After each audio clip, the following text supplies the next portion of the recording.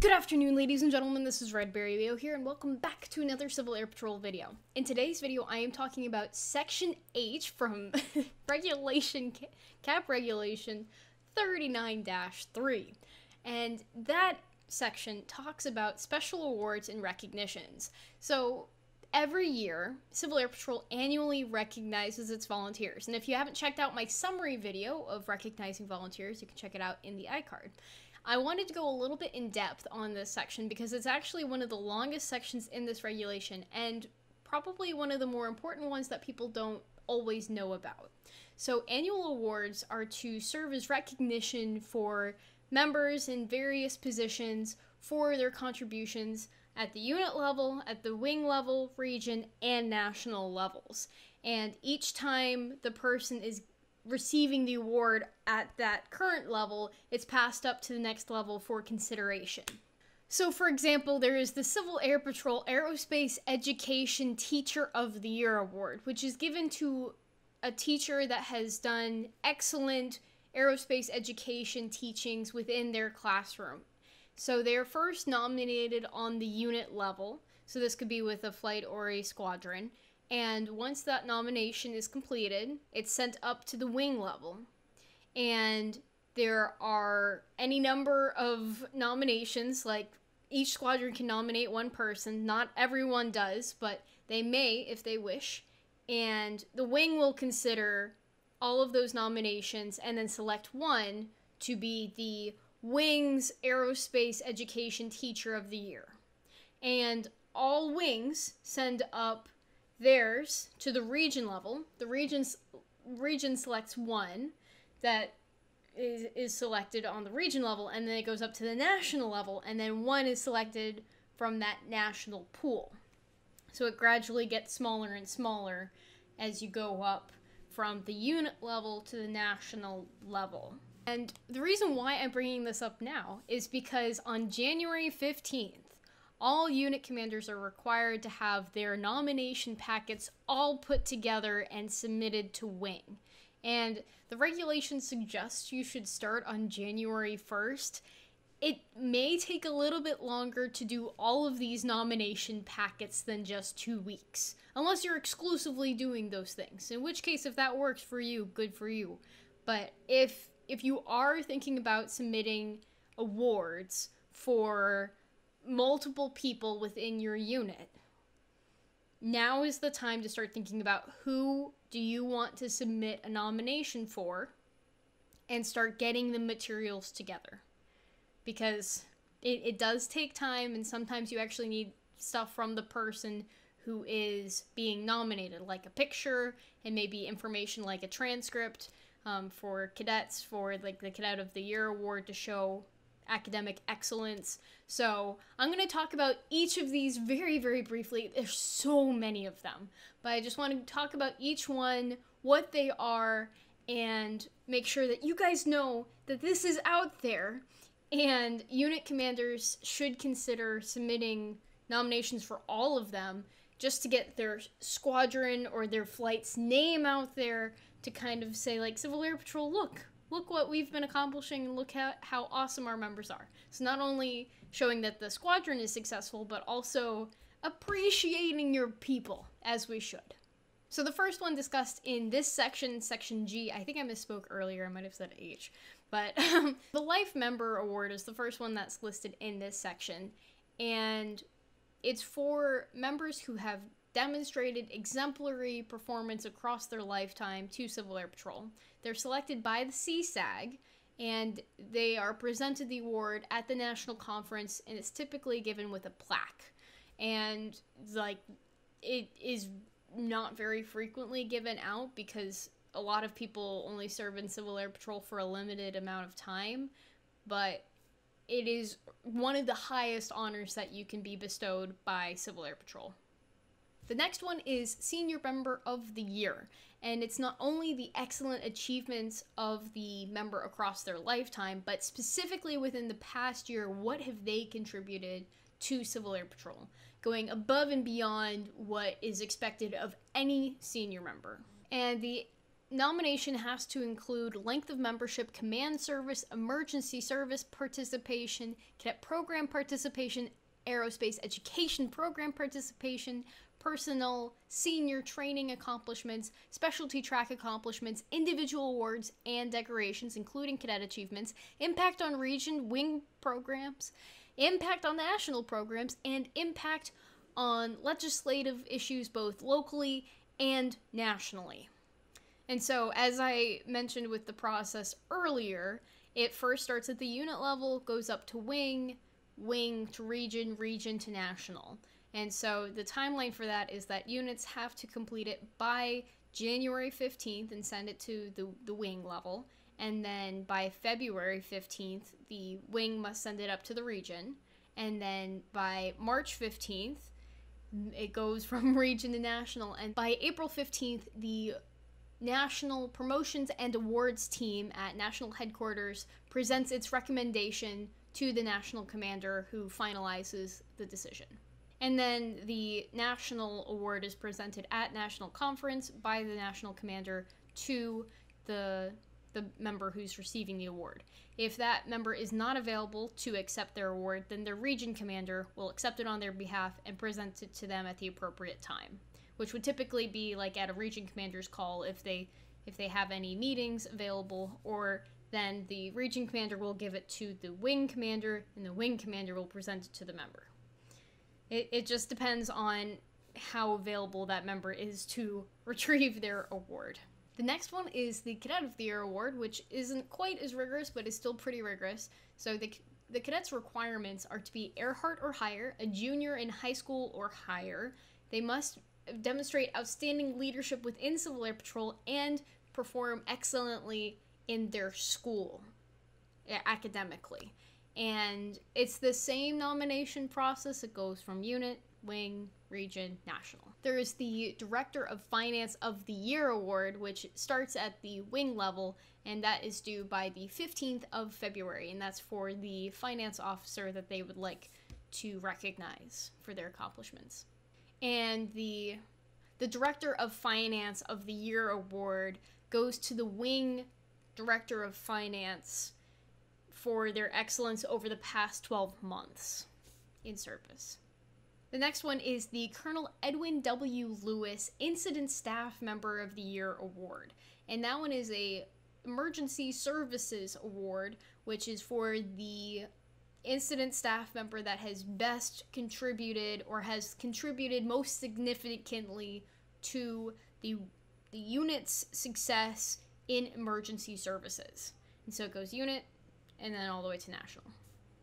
Next is the Colonel Diane E. DeCamp Ground Team of the Year Award. And that is for a ground team specifically that went above and beyond in serving their community. And then the next one is the Civil Air Patrol Aerospace Education Teacher of the Year Award, which goes to a teacher that has done significant advancements in their classroom to really promote aerospace education.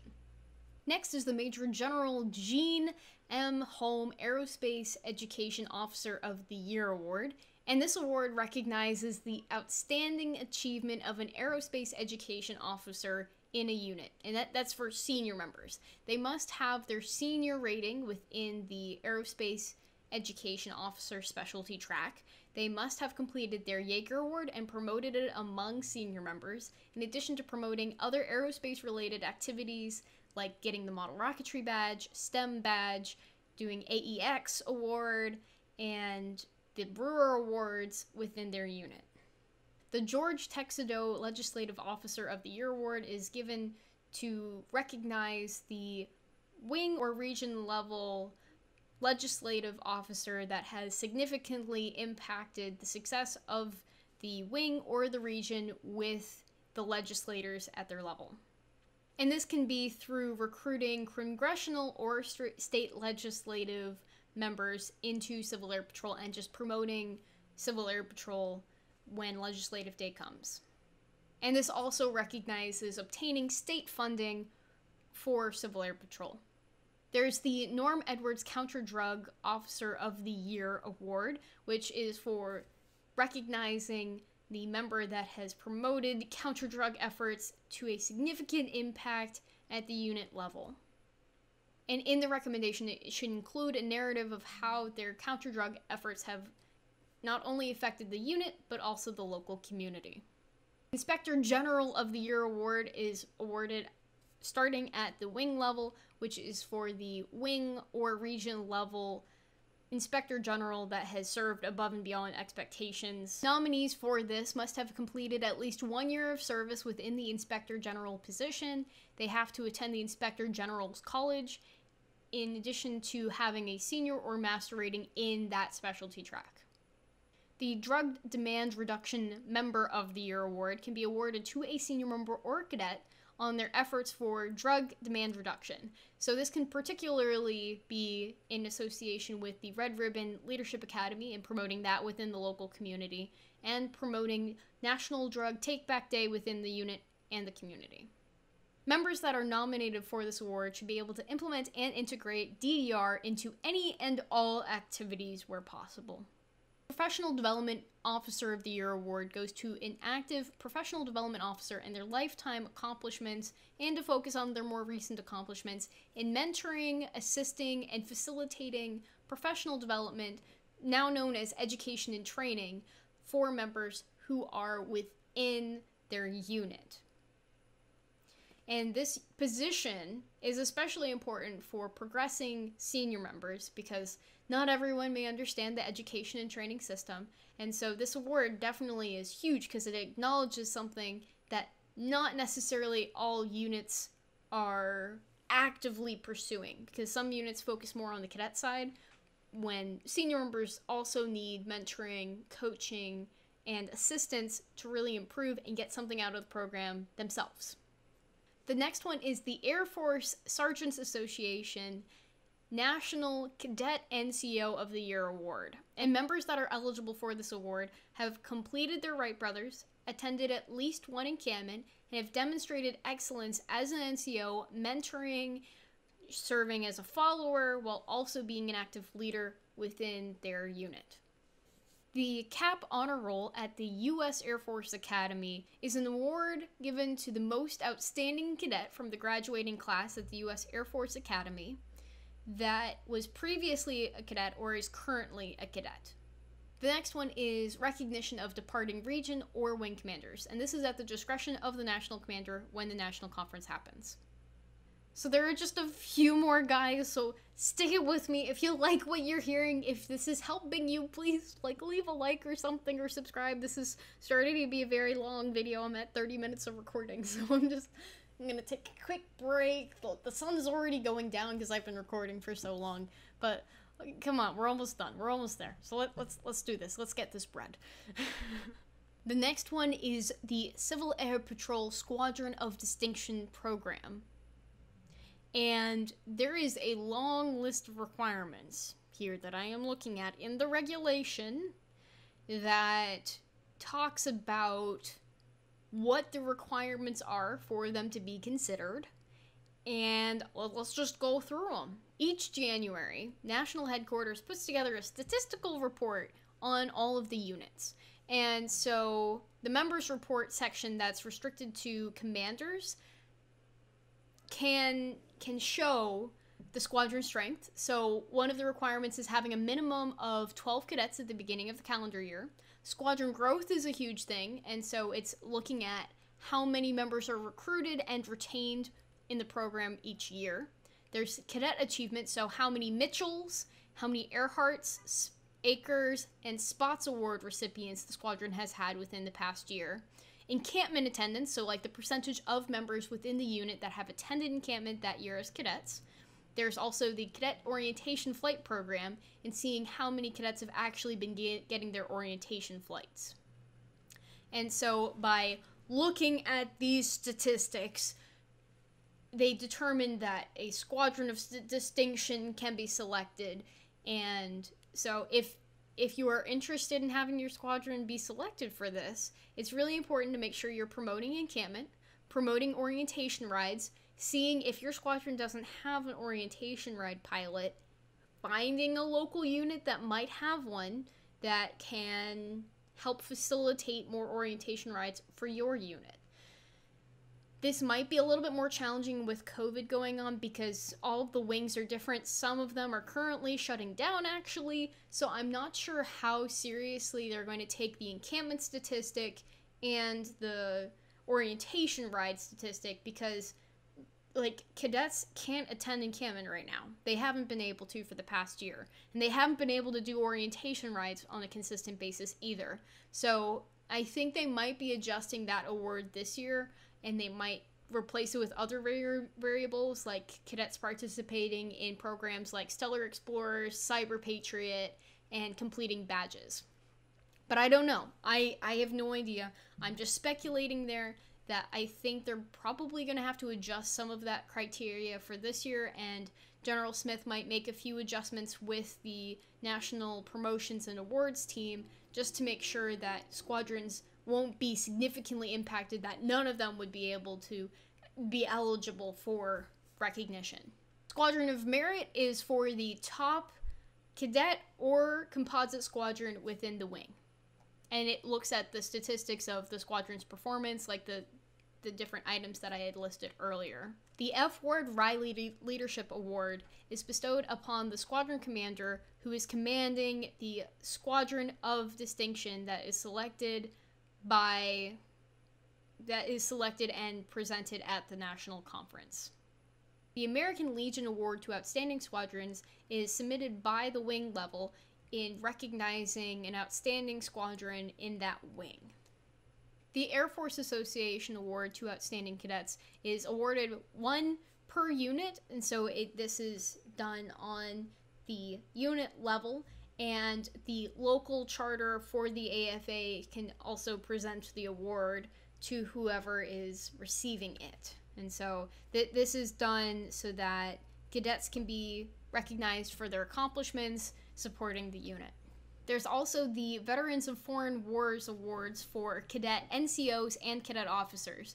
And there's a nice list of eligibility criteria that I'm going to list off for you here. So it says for the Cadet NCO Award, eligibility is being in good standing academically, progressing satisfactorily in the cadet program, demonstrating outstanding leadership, being of high moral character, display of outstanding military bearing, both in and out of uniform, patriotism, potential for growth, and must not have been a previous recipient.